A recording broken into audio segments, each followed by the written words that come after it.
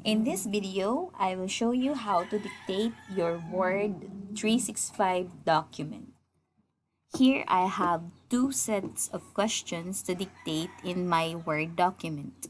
Under the Home tab is a dictate button. Once you're ready to dictate your document, click the button dictate, and then once you're done dictating, click the dictate button again to stop dictation. Let's try it.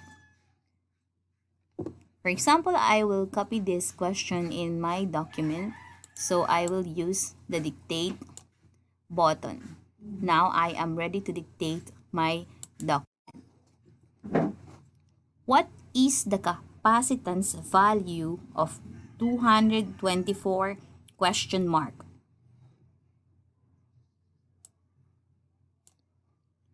Zero point two two UF,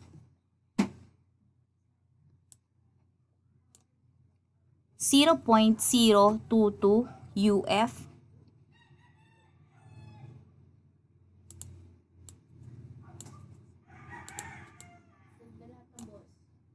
0.0022 UF, 220 UF.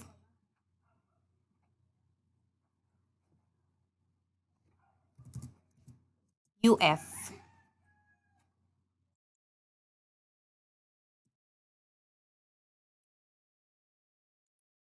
What is the number code for a 0.5 UF capacitor? Question mark.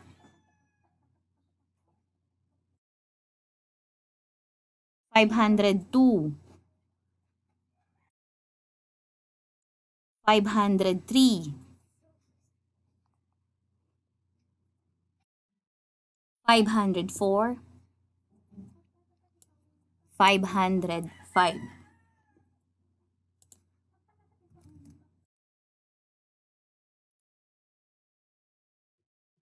All, thank you. Hope it will help you.